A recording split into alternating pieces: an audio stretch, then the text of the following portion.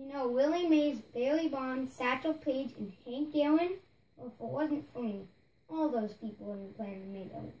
Even though I thought I would never play in the major leagues, I was the first African American to play in the major leagues. I am Jackie Robinson. I was born in Cairo, Georgia in 1919. In 1937, I went to UCLA and played 4 sports.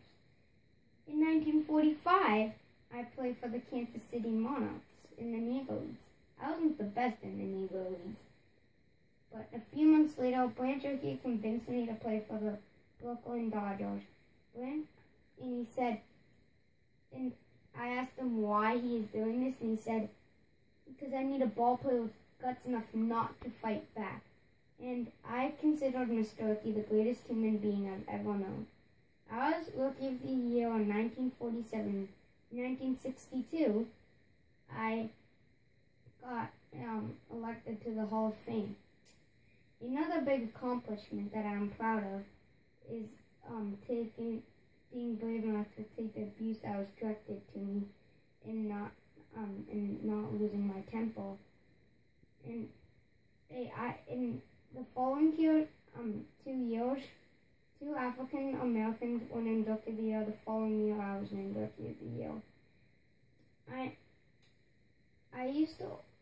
I'm also proud of my things that I did after life.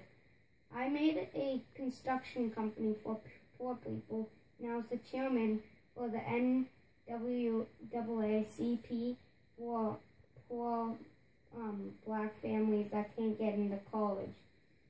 One of my favorite famous quotes that I said was, "I'm not considered if you like me or dislike me. All I care is I respect me as a human being."